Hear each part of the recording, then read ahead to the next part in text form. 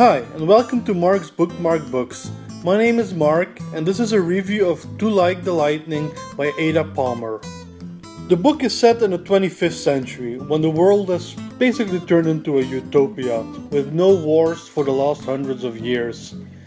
It's the first in a series, and it's possible that the series describes the last days of this utopia, but there's other hints, like the book's title page, which might contradict that. The story starts with the theft of a 710 list, which is sort of the future equivalent of the Forbes 100 most powerful people list. It's found in the Sanir Rijksbooth Bash, and a bash is sort of the future equivalent of a voluntary extended family unit. And this bash is in charge of all the car traffic in the world, which is automated and which is super fast, so it only takes like a few minutes to get from one side of the world to the other.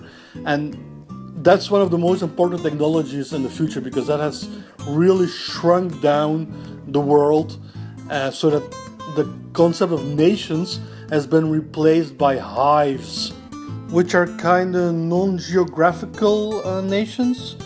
And the investigation into the theft of this list brings into conflict the 7 big hives, and there's all kinds of political maneuvering which happens as a consequence.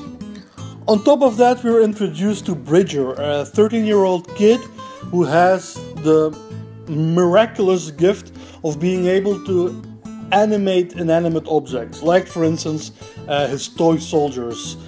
This is never really explained. It's presented as a miracle. Might be explained further on in the books, but Bridger is protected by Mycroft, who is a servicer, and servicer are criminals who are sentenced to a lifelong life of service, where they have to basically obey everybody, and they have no possessions, and they only get to eat when people give them food.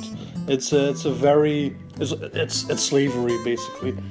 The novel has a very distinct structure where it's almost like a roller coaster, where in the first half of the book Ada Palmer builds up all the world building, all the characters, and then once you hit the midway point, there is reveal after twist. Everything gets turned around. It's dizzying almost, the number of twists that she lays on you.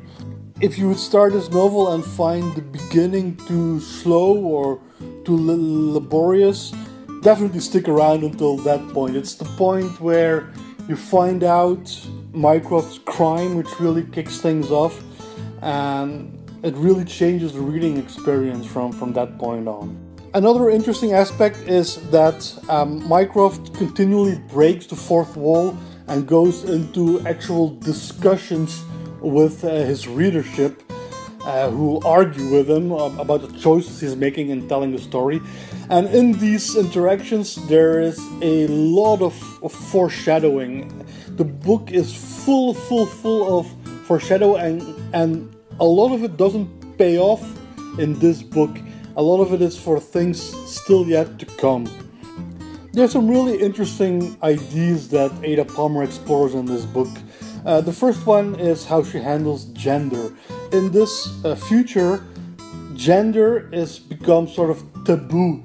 It's completely unacceptable to address people by gendered pronouns, and it's considered very, very gauche to dress in clothing which suggests your gender. But Mycroft, as he's telling the story, he has opted to tell it as a 18th century novel, and thus he is gendering everybody. But the way he's gendering people is not unnecessarily by their biological sex. It's by their attributes, or by their function in the story, or their function in society. So in a way, it's a very gender fluid approach in the way he assigns gender to people. But then once you look into how he assigns gender, you get a very, very gender essentialist view of the world. Like, all females are soft, are nurturing, all males are competitive, aggressive. It's almost worse than it is today. Another interesting aspect is religion. In the future, in this story, religion isn't outlawed or anything, but organized religion is. 3 or more people in this world are not allowed to discuss theology, because that could lead to sects and so on. The last wars in the history of this world were the church wars, and after those, the organized religion has become completely unacceptable. But as an alternative, there are now senseiers. These are people who wander around. There are sort of a combination of psychologists, therapists, and priests who discuss matters of faith and making sense of the world with people, and try to lead people to their own theology or their own sense of how the world works. So these are all very interesting ideas, but once you start to explore them closer in the novel, you find out that actually they're all based on repression. This is not a society which has outgrown gender, which is probably also not something you would want to have happen, but it's one that has very strictly repressed it.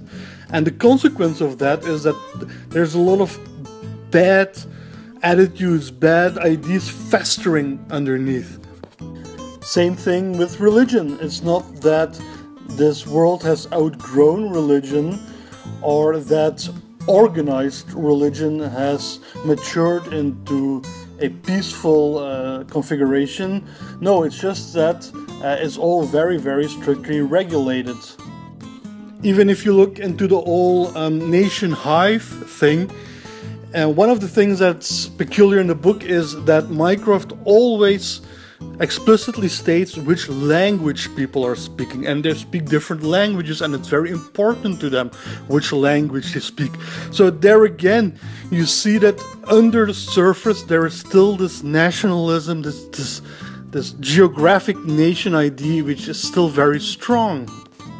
And all this repression is almost inevitably going to lead to a revolution, of course, and that's hinted at several times in the book. So that's all very fascinating, but still I didn't really connect to this novel. I didn't really like it for several reasons. First is, none of the characters are really very interesting. I'm not just talking sympathetic. I can live in a novel without sympathetic characters. Often that's very interesting. But these aren't even interesting. They're not really compelling. And that also undoes a lot of the twists and turns at the end, because, well, I mean, if this character that wasn't interesting is actually another kind of character which also isn't interesting, doesn't really grab you that much. Another thing is the world building, which usually isn't that important to me actually in speculative fiction, but here it really rubs me the wrong way in that it seems so very thin. It's as if there is no world outside of the bubble of characters which are described in the book, which are almost all sort of the future equivalent of aristocrats and their servants. It seems that there is no world outside that bubble. I have no idea what kind of economy, for instance, this world is running under. It seems if you would just look away from the action, you would just find a blank canvas. This is kind of annoying because it seems one of the ideas that Ada Palmer is trying to explore is a return to the old idea of history as made by a few great men or women instead of the result of global forces and population shifts. And this book really seems to be on the side of history as made by great men and women. But the problem is that all the politics in the book, the capital P politics, people trying to govern, is very unconvincing because of this lack of world building. And also because of this, you don't really appreciate any global forces or population shifts. they're mentioned, but they are very, very weak, very, very unconvincing in the book. Now, I don't actually know if that's the point that Ada Palmer is actually trying to make in the whole series. It might shift in later books. And that's also one of the problems with this book, in that it isn't a complete book. It's half a book. It just stops midway through the story. I have problems trying to make my mind up about the story, because I really feel like I'm trying to judge a very incomplete story. So yeah, there was quite a lot of things I didn't really like about this novel, but on the other hand, I didn't dislike it either, to be fair. The writing is very good, it's very gripping, especially in the second half. There are some interesting links to old philosophers like Voltaire and the Marquis de Sade. So I'll definitely be checking out the next book in the series, and I hope to get a better appreciation of the whole story once I've read that book. If you want to discuss this book, and I'm really eager to do this, I know a lot of people really like this book, so I'm very open to discussing this. Feel free to leave a comment below, also if you have questions. And if you like this video and want to see more, please hit subscribe, and I'll see you next time.